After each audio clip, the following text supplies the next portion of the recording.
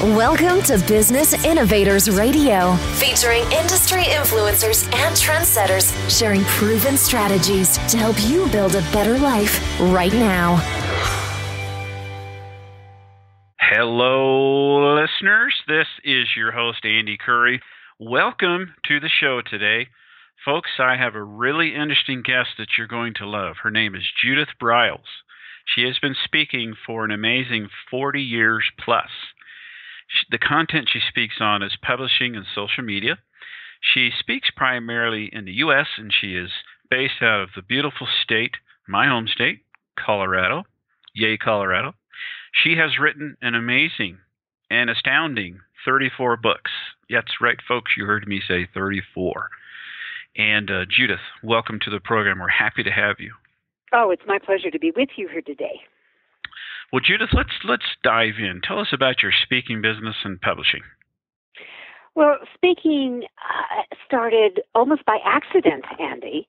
That I received a phone call that someone asked me if I could come over and speak about women and money, and that was my business at that time, was finance, because the person who was supposed to be speaking, this is the 70s, couldn't come out because her husband didn't want her out at nighttime. So I said, sure, I'll drive across the bay. I lived in San Francisco at the time, and do this talk, and I discovered I had a lot to say. Out of that, I created a full one-day course speaking about finances directed toward women. Out of that, I created my first book called The Woman's Guide to Financial Savvy. Now, what I didn't understand, I didn't know, is that books beget more books. And that was just the beginning. And so it trekked by. And the books, the type of books that I wrote, evolved as my career evolved and the changes. I eventually was in the whole behavior area where I was dealing with conflict, and I had several books, and specifically in the healthcare area. And then I transitioned into, over a decade ago, just focusing on publishing, because I had always been dedicated to showing others who wanted to write a book, and which many came from the speaking community, how to write a book because it would enhance your career and certainly add to your bottom line in product-related sales. It's amazing how that's evolved for you. Now, you have written 37 books, so are you doing this all yourself? I mean, because you have a love for words. Mm-hmm. Yeah. Oh, yeah. No, I do everything myself. But I also, as a book shepherd, I help other authors get their words together, and sometimes I've had to dive in and gut them and rewrite the whole thing because, it's not their gift. The written word wasn't their gift. That verbally they seem to get it out, but it's just not their gift, and they need help. And I think what's important for everyone who's interested in speaking is I think you should have a book, and knowing that more will breed from it. But if this isn't your skill set, for heaven's sakes, get some help from someone who can help it, whether you have to do a full-blown ghosting or that you get the really rough down. And then you come to someone like me who can do content editing and get you shaped up so you can move in the direction of having a real book. So if a speaker or professional, well, besides a speaker, dentist even, doctor, if they want to write a book, they could come to you, and they would initially do a consultation with you, and you just sort of start guiding them. Is that how you work?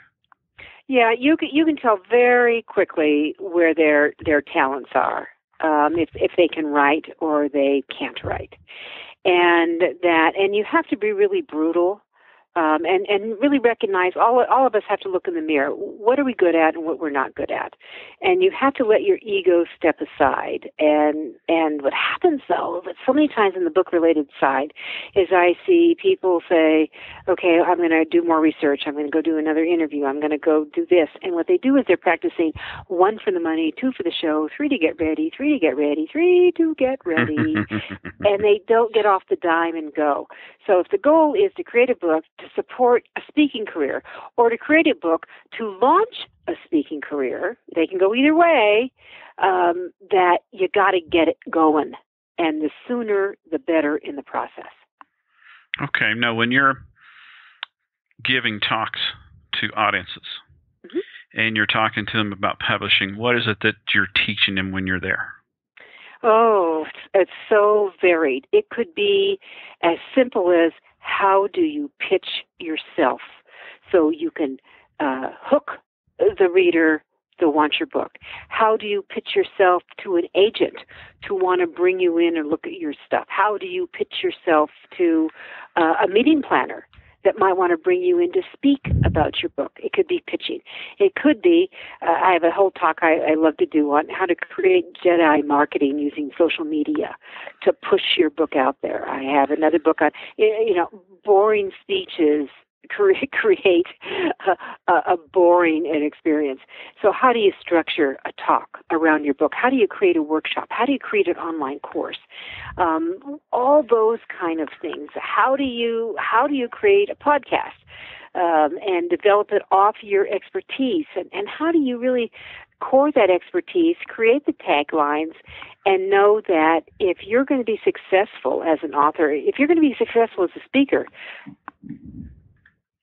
you have to know it's up to you. It's up to me. It's going to be, you've got to embrace what I call the goit factor, get off your tush.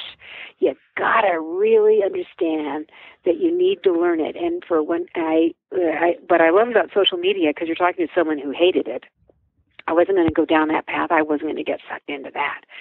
Social media is the town hall of all marketing right now. And for anyone who is listening in that is still resisting, I just have 3 words for you. Get over it. You have got to, if you've got a product, and your mouse could be the product, your book could be a product, your gizmo, whatever the gizmo is the product. Your company service is the product. If you're not aggressively engaging in social media in a consistent, committed basis, you are really going to be thrown off the boat. Interesting. So the people you work with, have you worked with, I would assume you've worked with people who just come to you blank, nothing, versus someone who thinks they're just ready to go and maybe they're not. Oh my gosh, Andy, I remember I have spoken from the platform and people say, oh, I loved your talk. Oh, I loved your talk. I want to be a speaker just like you. What should I speak about? You're going, oh boy. And the same thing with a book. Some people say, I have a book, but I don't know what to write about. Okay, so you're not ready for the book yet. That the people who come to me usually have already started on the book, have really got their first draft done of their book. They think they're done, but they're not. We're just starting. And they may just say, I do want to write a book. How do I get started? So if we're with a blank slate, I've got to figure out first what their topic is, and I'll start building a game plan for them. Who are they writing for? Because one of the most important things is when you're writing is to really clearly identify who that reader is. Is it male or female, or is it both? Are they older or are they younger? What kind of age bracket? Are they married or single, or is that irrelevant? Do they have a wild, exotic life, or are they really sedate? But what their problems are. And I think that one thing that's important for every speaker and every author to understand is that it's not money that makes the world go around, it's problems. So what problem are you going to be addressing? And it doesn't matter if it's fiction or nonfiction. You're dealing with problems. For fiction, it's an entertainment. I need to have entertainment. You're going to solve, you're going to lure me in, you're going to seduce me, and you're going to engage me for hours and entertain me, whether it's fantasy, romance, fiction in some way, horror, fill in the blank. You're going to entertain me. For nonfiction, you're going to solve a problem that is delivering a lot of pain. So you need to know what the reader's pain is, and then identify clearly the problem that's bringing the pain, the causation, what are the effects of all this, and then you're going to deliver the solution. And one of the things that's very important, Andy, for all of our listeners to understand is they need to start labeling themselves as an expert. I'm a book publishing expert. I'm a book coach expert, right? That's me today in this 2015 year. Our listeners are experts in different areas, and start getting out there. And by the way, you put that on all your social media platforms. You are an expert, because it's one of the most common words when someone is doing a Google search looking for help. They will have expert behind that. So start using it. Little tip and trick here. And that I want to, figure out what their expertise is, so we can start really putting together a strategy so they have really, they can create that vision. And then I'll ask them, what their vision is. What's their commitment to that vision? And what kind of, and commitment is time, energy, and money. So, and I want to know what their passion is. What's bringing them to the party? When you bring all those, that's a magic triangle. When you bring all those together, guess what? The people will come. The people will find you. And a lot of people are under this misconception, I've got to have a lot of followers. I've got to have all these people before I could ever start writing. No. If you go with your passion, you've got the vision of where you see this going. Where do you see you? Where do you see your book if it's a book? Where do you see you if it's a speech? Then you look at your commitment that you're going to go, okay, this is a business. I'm going to be building it. I view publishing as a full-time business. And I have made over 30 years between selling books and getting paid for speaking engagements. I've created revenues in excess of $5 million. It is a full-time business that I'm committed to. And a lot of people think, you can't make any money. Yes, you can, but you got to have a game plan. So part of my first consultation is putting together that game plan so they have that roadmap on where they're going to go out. That's terrific information. Now, what event, or let's see, now, you don't, of course, have to name names, but can you tell us about an author or someone, speaker, whatever you worked with, that just really surprised you and delighted you, and what was the event, from working with them and publishing and such? Oh, we've had a lot of really fun surprises. One of the authors I worked with was a Hong Kong MD, and he had a huge global presence with his website, Dr. Lam MD, and he came in for his expertise. It dealt with nutrition and a topic called adrenal fatigue syndrome, and he came in with an idea. He had his book, and it was pretty academic. We had to unacademic it. And get it. We introduced him to using call-outs and creating ahas for the reader to go through. But he came in for one book. He left with 15. Wow. Because what I saw was there were natural synergy between certain chapters that should be broken down and put into mini books. And doing that. So we ended up with mini and micro books, single chapters with the mini books we're grouping. We wrote new introductions to them. I wrote new back cover copy for them. I always write the back cover copy for all my authors I work with because I'm much more marketing oriented and most of them don't get how to do that. And he left with a series of books. He is now back in our office 4 years later. He has part of his team. They have a cookbook, which we are now going to indexing. It's a beautiful cookbook. I mean, I actually read cookbooks. Some of the recipes I salivating over. And then he is now in with a new advanced adrenal fatigue book, which we are now have into editing. Going on. So he came in for one book. He left with 15. He's back with 2 more, and there's another third one coming in behind it. And he's had enormous success. And of course, he had a huge following, which helped propel it. Another book that I loved coming in, and she is speaking, and where Dr. Lam is speaking, where Lynn Farrell is speaking on it, and she has a book called The Iodine Crisis. There is very few competition, although she was focusing a great deal on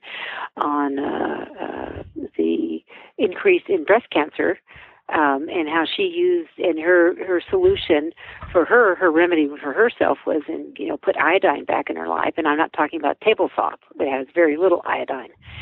And I learned what I love about the variety of books I get to work with and the authors is I learn a lot.